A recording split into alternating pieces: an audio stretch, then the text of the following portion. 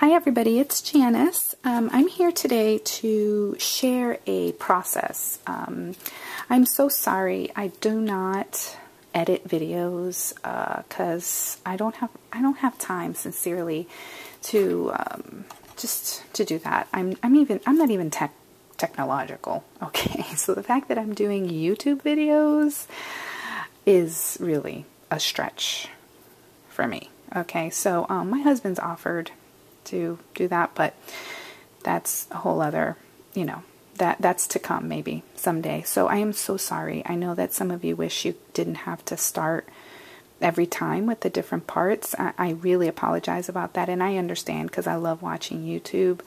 But it really isn't because I'm lazy or anything like that, really.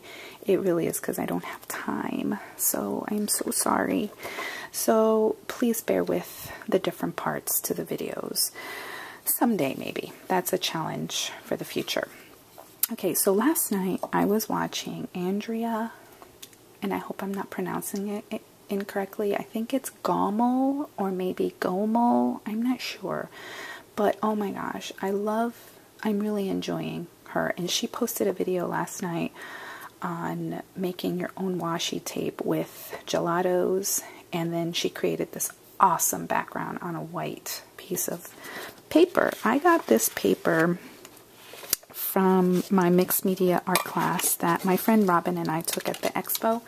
And I'm not sure what kind of paper it is. I really wish I had remembered or thought of it to ask her. I mean, I thought of it, but the words never came out of my mouth. So it kind of looks like basil, possibly. But I love it. It has a texture to it already. And then if you don't want the texture, you can flip it over and work on the other side. So that's what I have going on right now.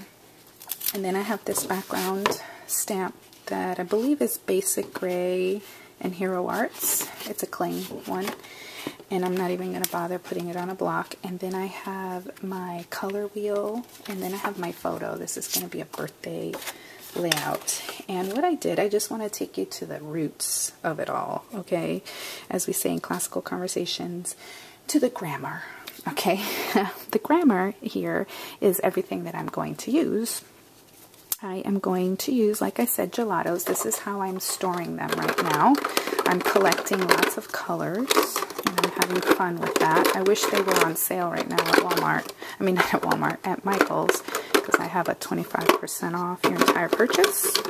I would still buy all of the color families, but this is how I keep them. This is just one of those nuts container that nuts come in at BJ's. So this is how I have them. I went through all of the colors, and I looked at my photo, and I kind of tried to match to the best of my ability. And so since the birthday boy, it's all about this birthday boy right here. My son turned 8, and we got him a cheesecake for his birthday because he likes cheesecake. So I chose the color of his shirt, which was a turquoise color.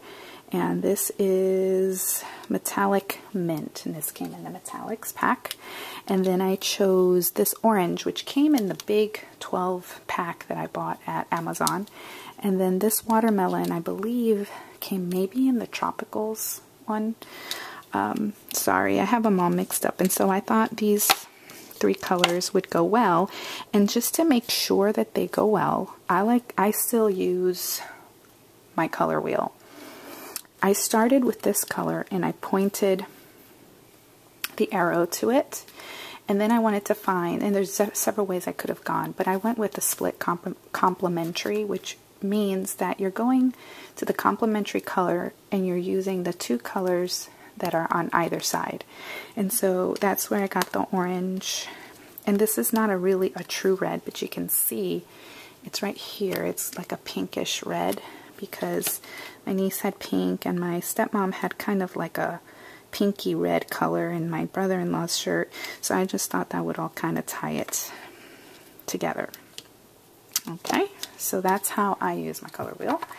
And then we're going to use our background stamp and start our background. And then we're going to use this pretty thick masking tape. My husband assured me that we had it, and we did. I went in the garage and found it. It is 1 3/4 inches wide. Inches, yes. And then I found, in searching for my color wheel, I found this Jenny Bolin banner that Arlene gave me. My friend Arlene, thank you. And in hoarding it, it has gotten broken up. But you know what? That's okay, because we're going to fix it and we're going to use it.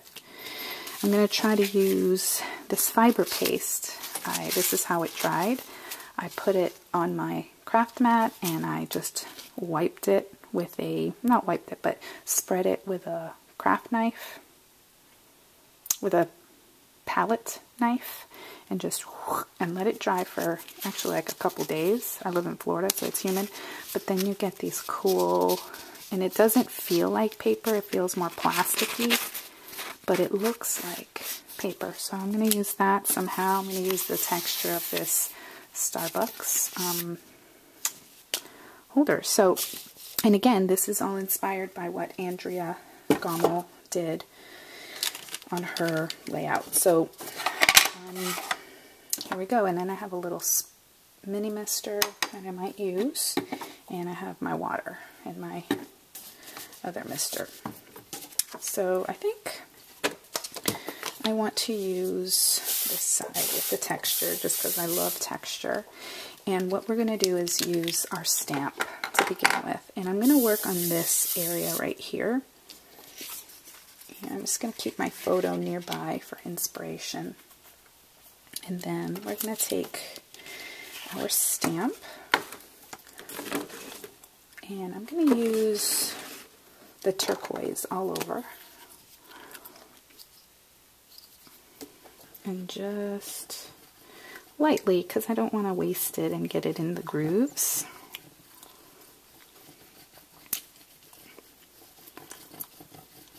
And just kind of put it all over. And then we're going to mist it. And apply it to our background. So, look at this. It's okay if the paper gets wet. Again, mixed media art is not meant to be fussy. It's meant to be free and really just fun. Okay, so I'm just gonna... Now, it takes a little bit for this to get embedded into the paper. So it's not like ink. It is like ink, but it's not. Just kind of hold it down. And if you can't see it, love it. I love it. Then I'm going to take it and I'm going to do a second generation down here.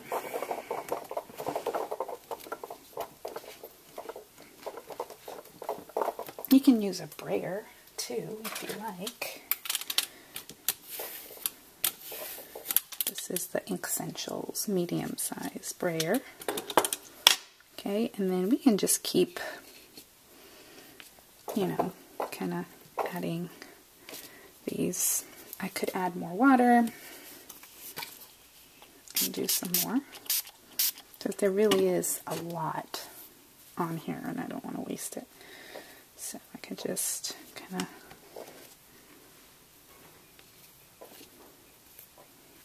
I could have my mixed media book ready and I could maybe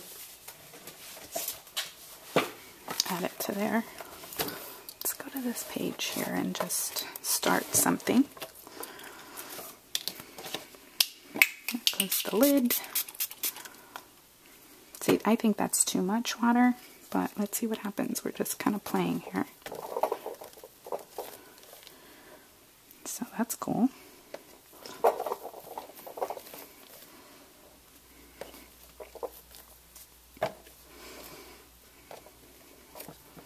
It's neat. I love this stamp.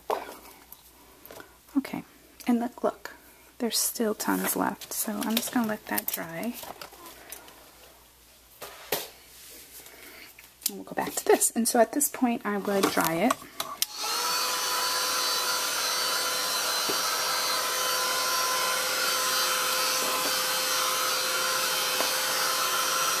Okay, clean off my stamp with a baby wipe or a paper towel.